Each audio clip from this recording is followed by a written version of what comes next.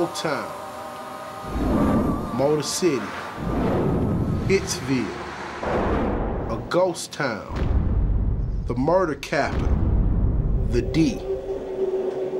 Everybody got a name to call it. For me, it's just Detroit, the place where I was born, the place where I'm living.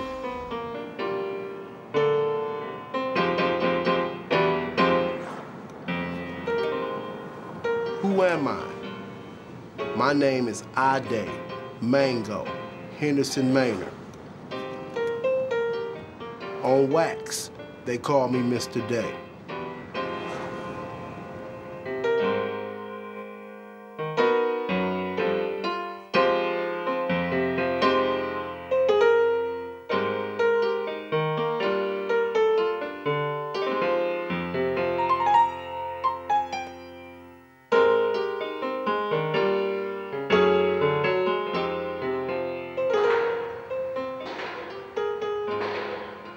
In the English language, a ghetto is a bunch of people that are the same, that live in the same place.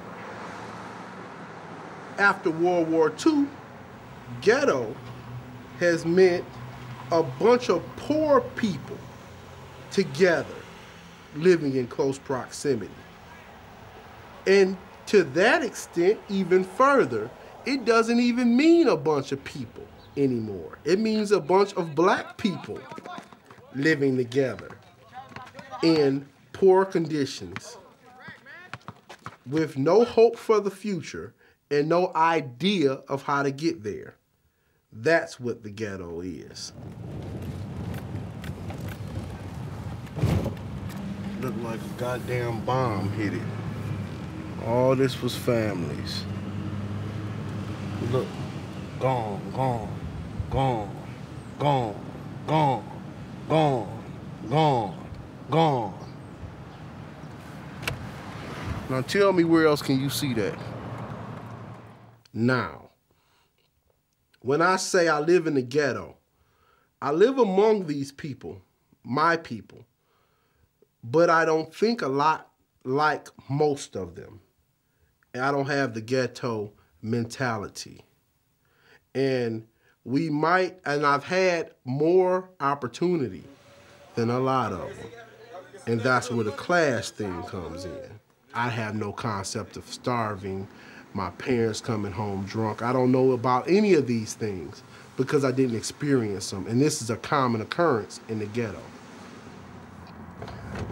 And when I was a kid, I used to want one of these buildings.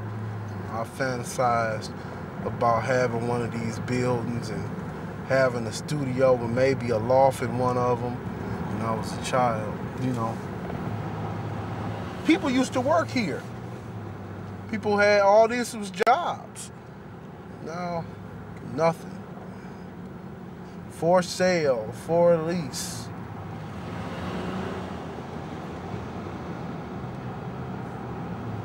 All this was the first Ford plant that went out. The first one that went out of business. And right here, 200,000 people used to work here. And now they don't have a job. And that's the beginning of the end.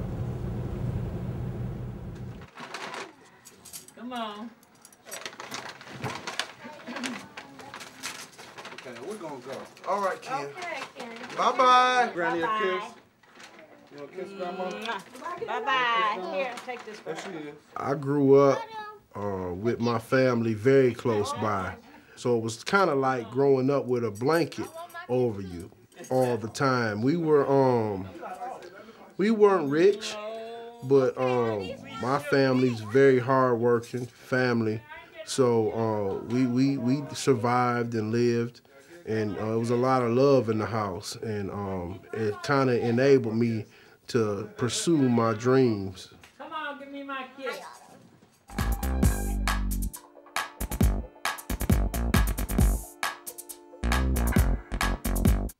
Right where his verse starts, that's what I want. Right there. So what we gotta do now is make song structure.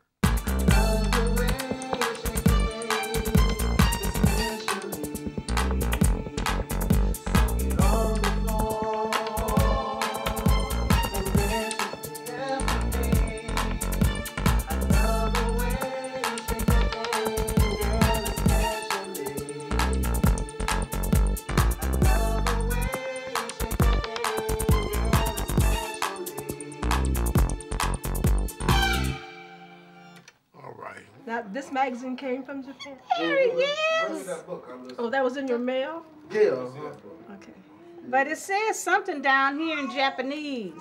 Yeah. He's explaining something. Because he was into it. He was just going to town. At first I thought he was eating, but you could see he was talking about something he was into. I got in the music business at a very young age. Well, not the business of it, more so just music, because it was always music in the house. My grandmother was always playing the piano. My mother's and my uncles would be singing. My father, when I was at my father's house, he would play soul music and jazz music in the background. So the earliest I remember, I liked it. And the minute that I could get up on the piano stool, I was playing music. So every year, he would add something. He, you know, from the time he was little, he would say, okay, Mama, I need a drum machine. I need a whatever. And the first time he went to a studio and had to hire somebody to do the mixing, and what's the man, the engineer, he said, Mama, he said, I watched that man and he not doing that much. And I'm not going to pay him all that money to come up there. And he said, all I need is a book. So he called around and found out where a book was on that machine that the man was using, the engineer was using. And the next time they needed an engineer, he was the engineer. I mean, I never really told this part of it. The engineers used to talk over my head because I was black. You know, they figure I couldn't learn it. So they would tell me anything. If it was a paying customer, they wouldn't have told them about how to engineer. So they would talk over my head, and I actually had an aptitude at it. So I learned it. I learned how to engineer at a very young age. And by the time I was 16 years old, I was a sound engineer and an up-and-coming young record producer. So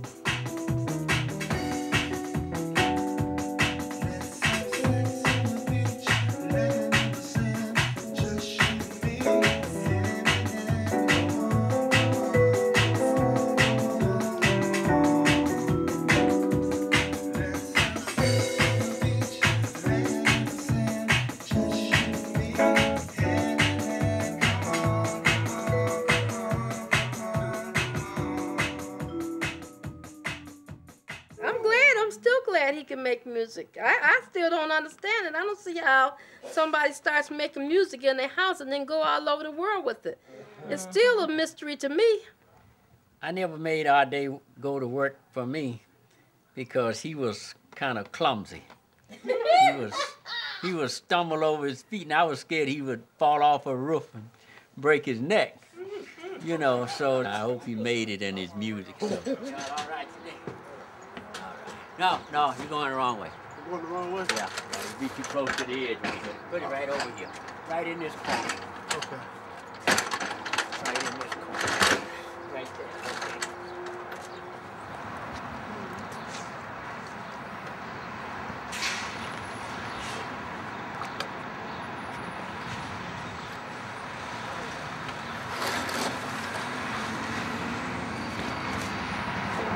Yeah. I grew up in a house seeing my grandfather call his own shots. So I knew that was an option. Have your own business. That's definitely an option. I never looked at it like I'm gonna be like Grandpa and have my own business. I just knew that I didn't have to work if I didn't want to. But at the same time, my grandfather always instilled in me that I always had a home. So even if I failed, I had somewhere to go to, so I never had a fear of failing, which allowed me to follow my dreams.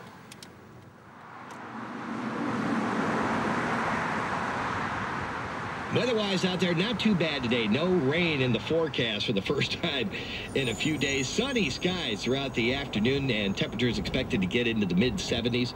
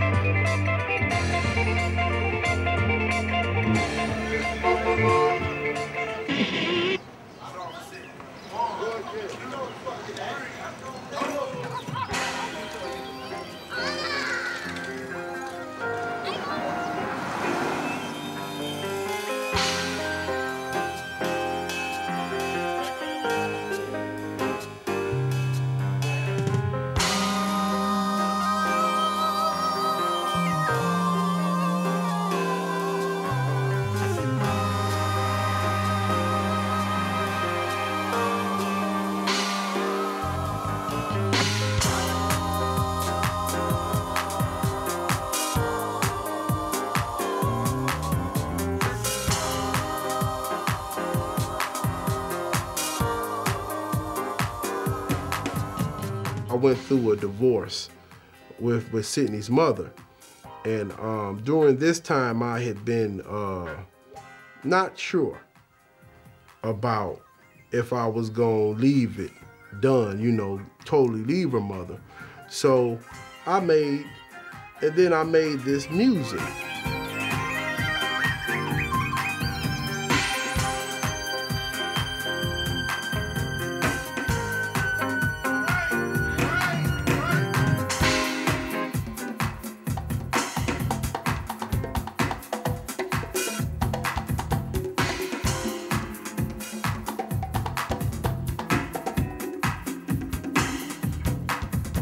It's kind of mellow and a bit depressing in the beginning, and then it progresses in the middle, and then it's this high-pitched voice, which kind of reminded me of screaming. But basically, the Sydney song, and I called it the song for Sydney, and I apologized to Sydney before the first hook. It's something only I would hear, and now I've told you that you would listen for leaving her mother. So in a lot of ways, the Sydney song was a release, is what I used to be able to walk away from that marriage.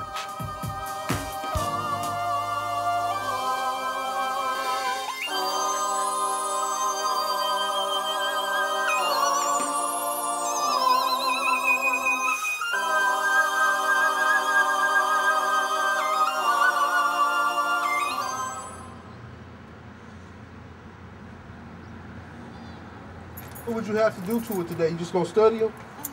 Okay. All right, study what we gonna do, I guess. Go ahead. Well, I figure maybe you work on the words. How was your lunch? Fine.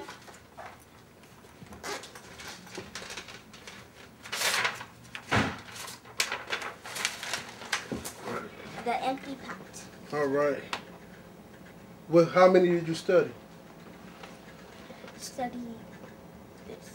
What you mean, just one word? No, I had to study all of them. Now I'm on this one. Sydney made me change everything in my life. I had to change my life upside down. And now I'm so used to her, the system of it, you know, I couldn't fathom another way of living. Spell higher. H-I-G-H-E-S.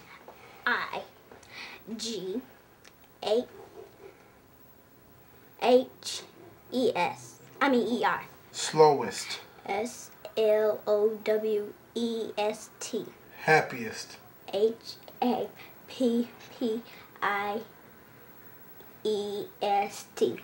Use higher in a sentence. I am higher than you.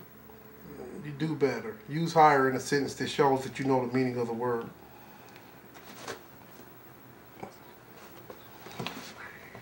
You want me to use higher in a sentence to give you an example?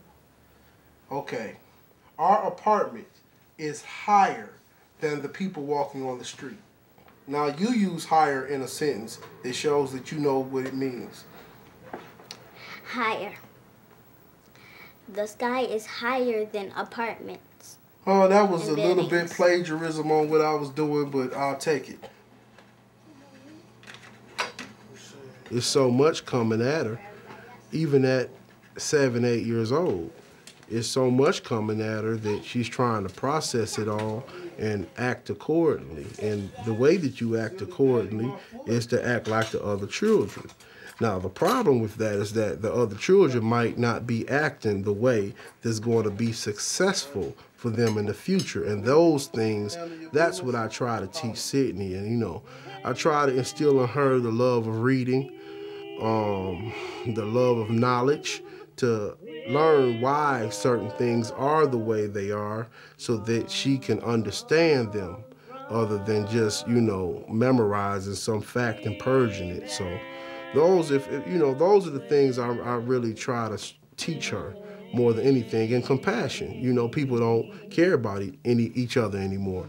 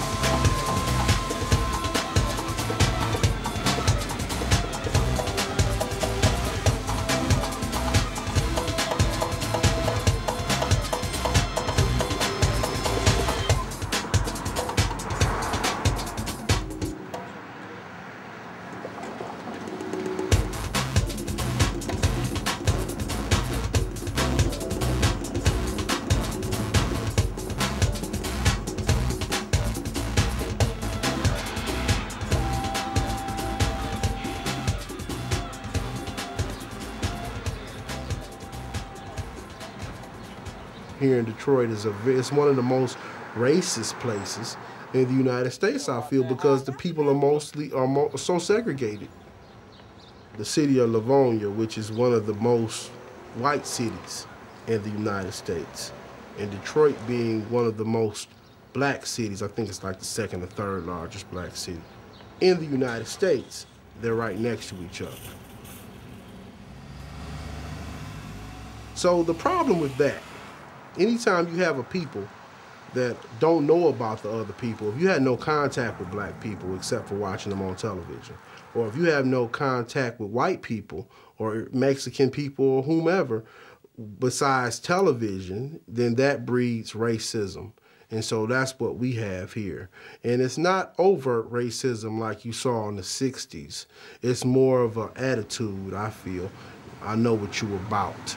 I know that you don't like me because I know you, because I know every white man on television.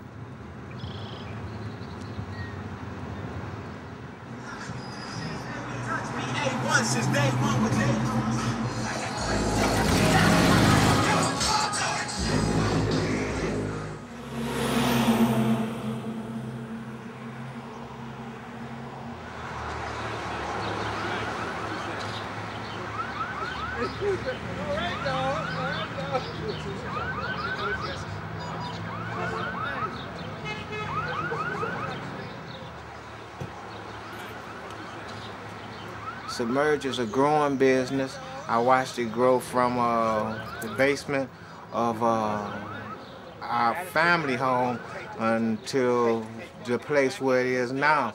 And it was all because Mike and several others, you know, they believed in the music most of all, but then they believed in themselves, and they really have worked hard to make things what they are today. Submerge is a good example of how people of different nationalities, different backgrounds, different ages, different philosophies, different religions can get together and do something positive. Yeah, definitely. I think that speaks to, you know, whatever a group of people set aside they discrimination and their personal thing. They set that aside, I believe they could do whatever they desire to do. Huh? No, I understand that, but we wanted print with that label. So, you know, it would have to be something, you know, but we can't remedy that without further expense to us. You see what I'm saying?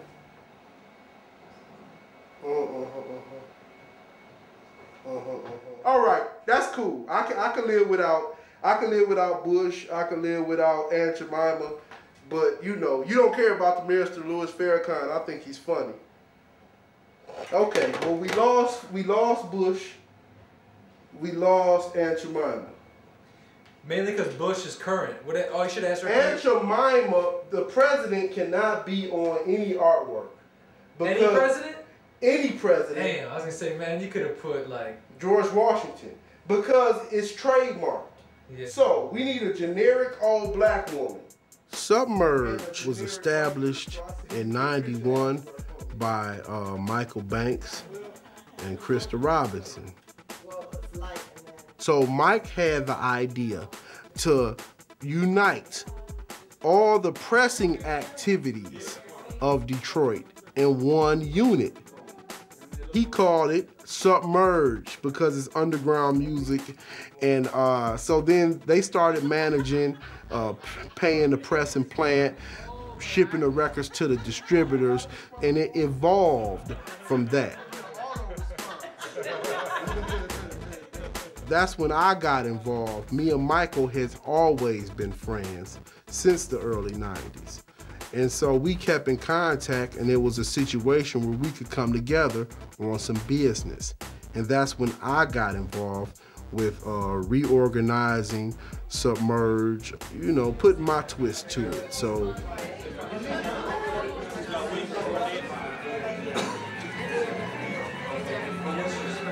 we restored this building from what you might consider a dilapidated state. It was a rough road, you know.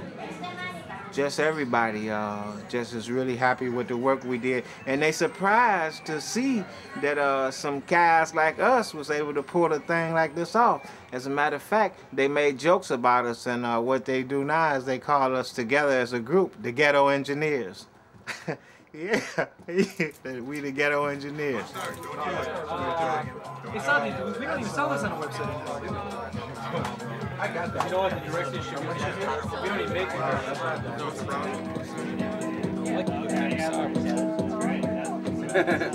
What's up, guys?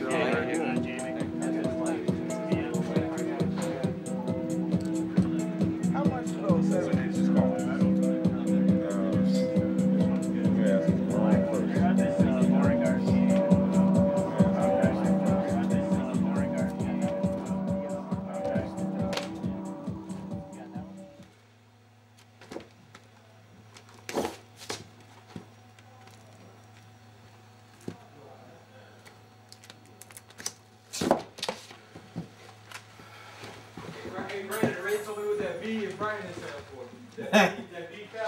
Hey, Frankie. Hey, I need these 2 records, man. Looks good. Okay. It looks good. It looks really good. It's just first new out. Yeah. Oh, okay. Oh, that's just tight. Yeah, it looks good. I didn't see the. Remember, you were like, I want to hear. You were like, what is Perv Tech? Oh, What's Perv that about? Hey, Frankie. Yeah. I need this record, man. This You need what? the record with the stealth bomber on it. Stealth bomber on it. Spirit here, Submerge, is real good. It's basically we're all family, even though we all come from. We kind of all got brought together between Mike and Krista, and everybody else is from around the Detroit area. But we're all like a family who works here. Everybody's working here for the love to work here. You know what I mean? And the spirit's all good. We all help each other out, and it's a good place to work, man. It's a good environment, community, you know. See, in the old days, back at the old location, Yeah. we were right on top of each other, so they were listening to it or mixing it right up under that administrative part. So I'm hearing it as it's being done or tested, or here with the downstairs, I don't hear it. Yeah, I thought it was the stealth bomber. There you go. Aquanauts.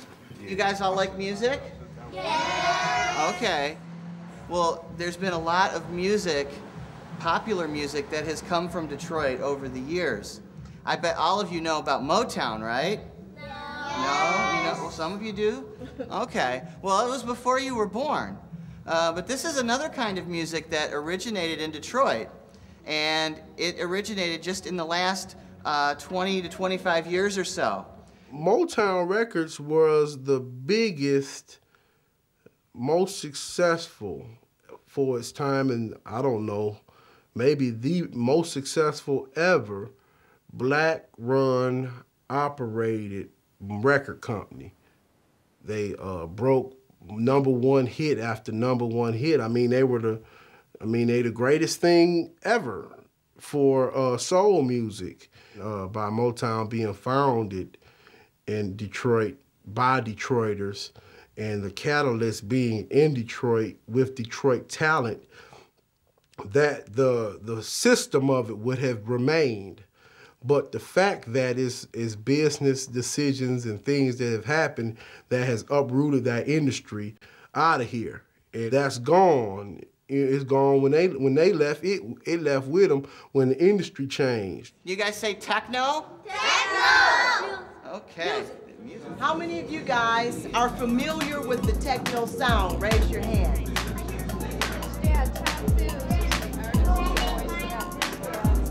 Everybody be careful.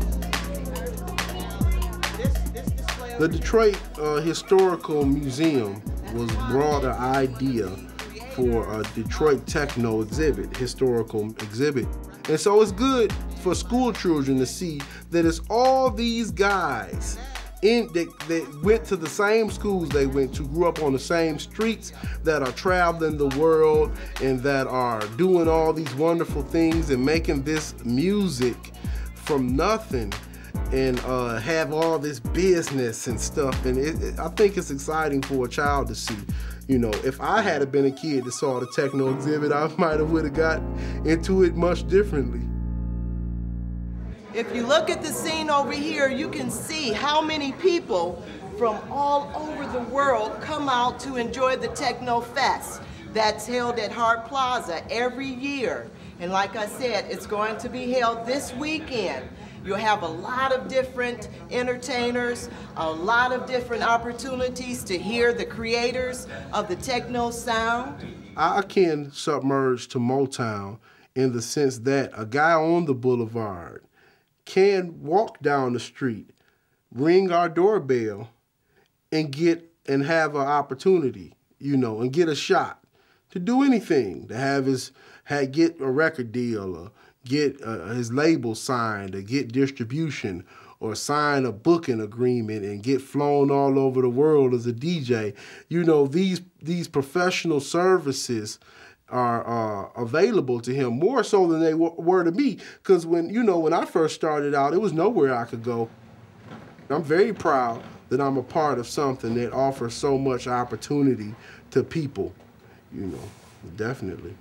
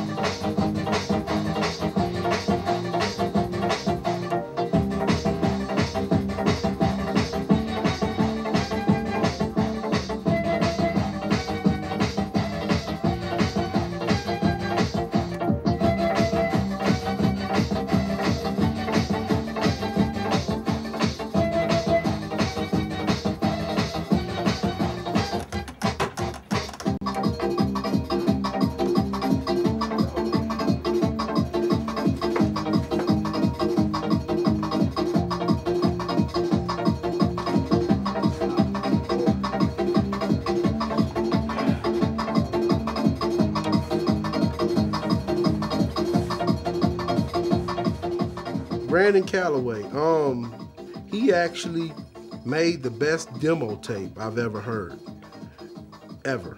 And immediately I said, I want to sign him. I got to meet him. And he came to the studio, and he was 18 years old, 18 or 19, something like that. Green, I mean, he hadn't been anywhere.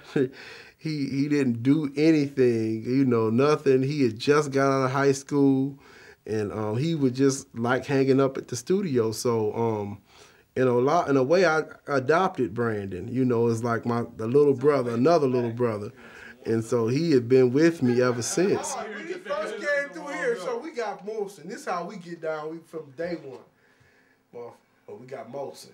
Brandon, what you want to drink? Hey, man, I'll walk with you, you know, I'll give me some milk and cookies. So he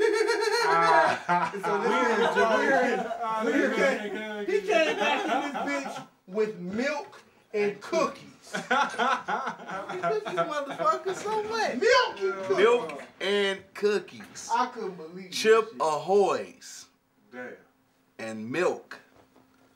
That real shit. And then they gonna chuckle, man, fuck y'all. I'm going back to my old self, dude. I'm going back to milk and cookies. You know, he close to me. You know, he like another. I got 5 brothers, but he like another big brother to me.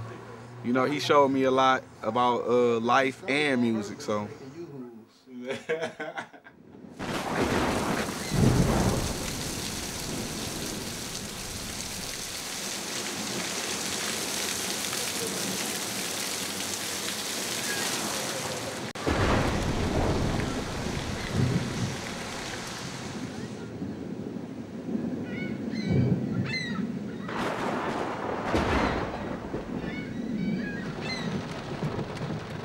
Good afternoon. You're listening to 90.9 FM, WDTR Detroit. Just a quick announcement. Thunderstorm warning issued for Macomb County, and that is issued until 7:53. This is 90.9 FM, WDTR Detroit. Brand new track from those wonderful people over there at Submerge. The track is called Do It To It. Do it till you're satisfied? No, just do it to it. Renaissance. You know what? Let's quit talking about it. All right. Let's just hear. All right.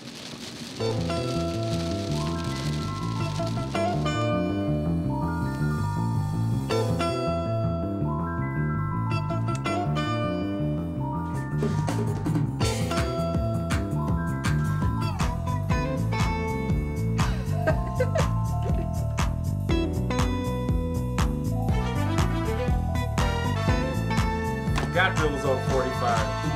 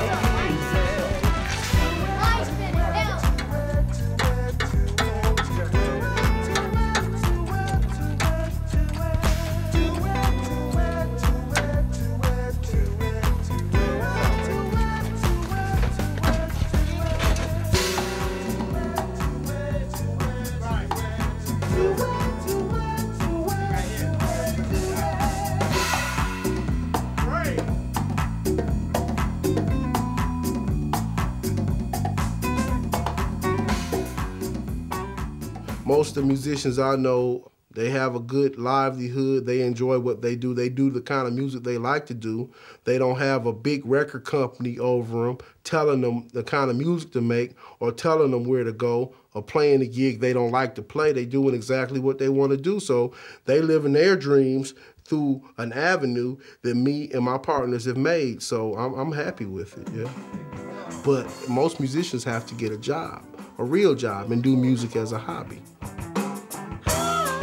Bitch that I know, she had a flat ass, I grab it every day. When the bitch tried to shake it in my face, get this cash home, and get the fuck on, drink my 40, and then I remember when I was little, it was the 80s, it was real wild around here, as far as dope and stuff, so I looked up, I seen a lot of money, I done seen a lot of people get shot and shit. But I didn't want to follow that road. I always had a love for music since I was little. So I always stuck to that. When I became a teenager, I got turntables. Then from there, I started producing, and I stick with music. That's what I like to do. But some people might like to play basketball. Everybody not into the wild shit, but you do got some that's into the wild shit. And they out here doing their thing. I don't fault them for it because I just, like I said before, it's what they saw. And you know what I'm saying? Sometimes, and I don't even know if that's making your own choice at that point. Because if you done seen that all the time and that's all you know, that's what you gonna do. If you around that all the time, half going to school, your mama at home drunk, smoking crack or whatever, you gonna either sell it or do the same thing. So, but it's a lot of people doing a lot of positive stuff out here too. You know what I'm saying? Because I stay out of that. I do my thing, you know. And I like to just stick to the music, man.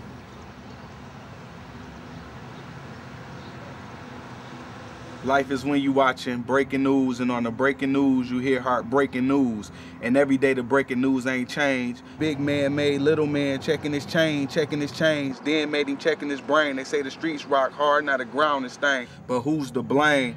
For over in Iraq, a big bomb went off and 6 troops got shot. This war is senseless and it must be stopped. Still asking ourselves why 2 cops got shot. Or why did he do it? Was he mentally influenced? Young, black, and wild, probably gone off the fluid. And on the news, a big house burned down. When they dug through the ashes, 5 kids was found. The cause of space heated because they didn't have heat. Gas prices sky high, got ends to meet.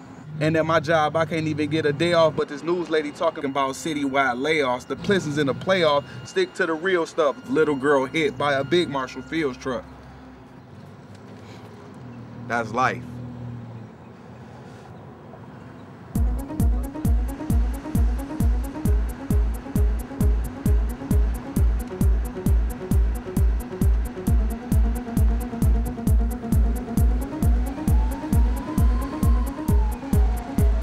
Imagine being from a world where drama was a way of life. When the Colosseum is packed, these gladiators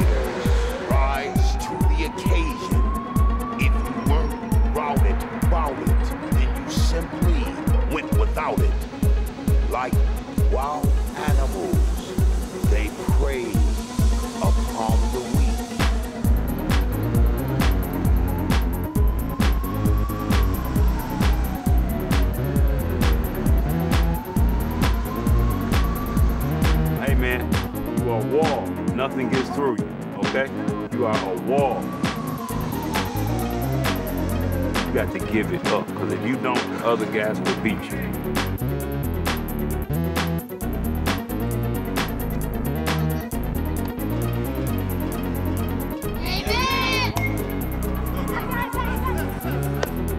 Y'all hard or what? Huh? Let me hear you.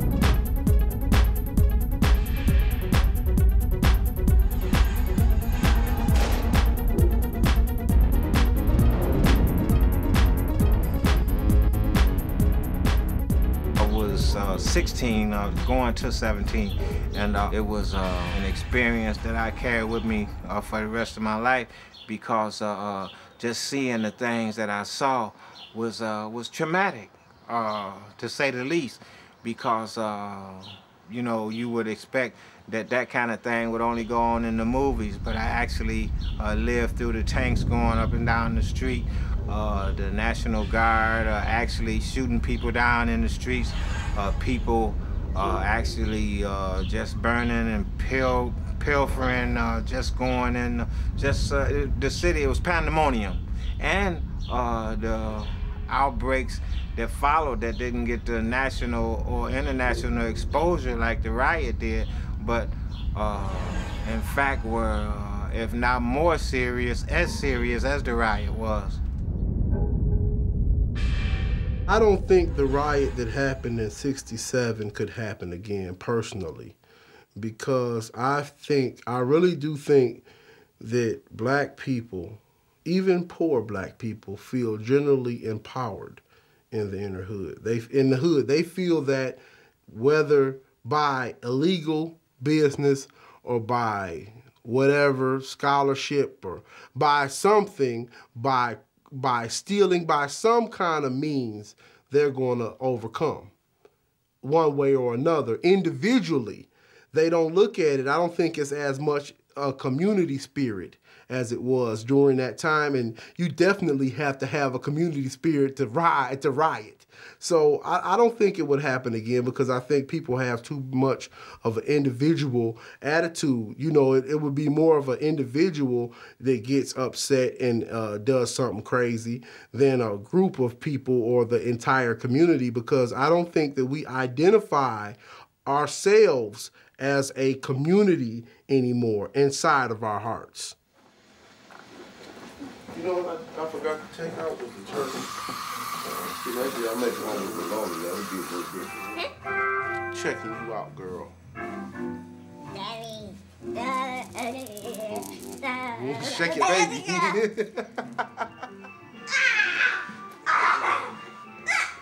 That's why you missed. I'm not gonna hit you. I don't even have a stuffed animal to hit you with. History is a joke. I mean, when you start talking about events, black events, it's black history. It's no such thing. It's, you know, it's like a Sasquatch or something. It just doesn't happen. So no, we didn't learn about the riots in history. I learned more about the riots listening to my parents, grandparents speak about it than I learned in the history books. And yeah, education is important, but more important than education is understanding and being taught to learn. People just take everything that's taught them, thrown at them on television, the media, and they don't want to learn it. So I think the home has to be improved for things to get better. People have to pay more attention to their children.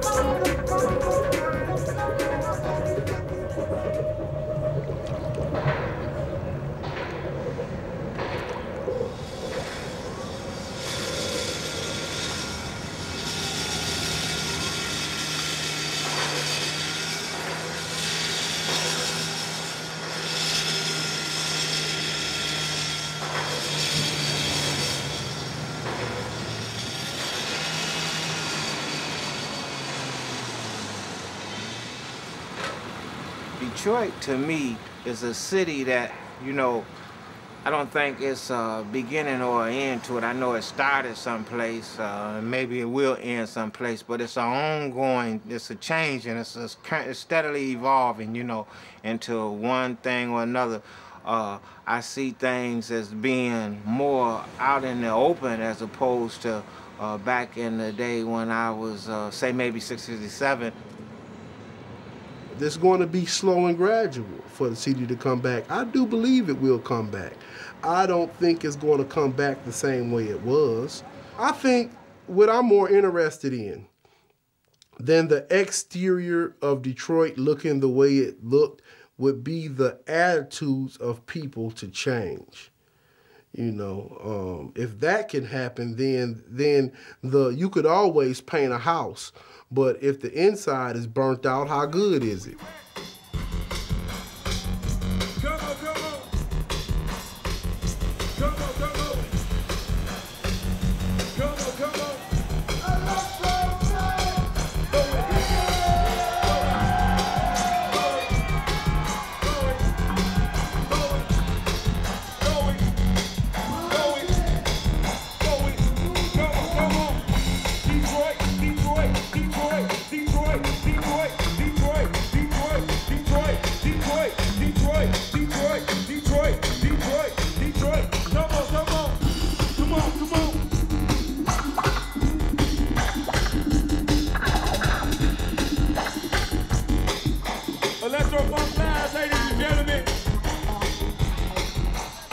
Most definitely I could live outside of Detroit. But I couldn't live too far from Detroit because I couldn't live too far from my family.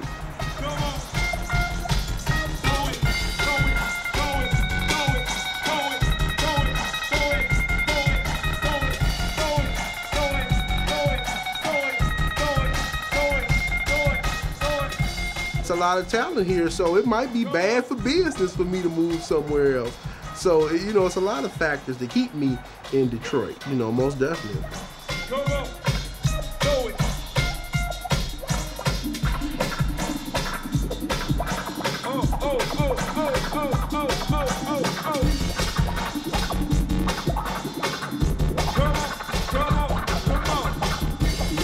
This city is where my heart is and where my soul belongs. I wouldn't change it for anything.